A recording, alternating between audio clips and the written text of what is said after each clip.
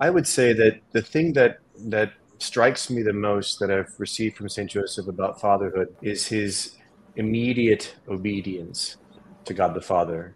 That he simply receives the word from God the Father and he does it. He doesn't discuss it. He doesn't ask a thousand questions. He doesn't him and haw.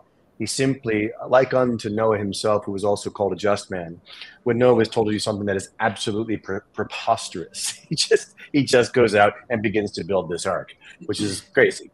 But he receives the word of God and he does it without saying anything. That silent aspect of Joseph, I think, is something that we've lost. We want to dialogue about everything. And fundamentally, we don't just need to be hearers of the word, but doers. And so the kind of man that receives the word of God and is obedient, and then, of course, looking as a father to the common good of his family as opposed to his personal good.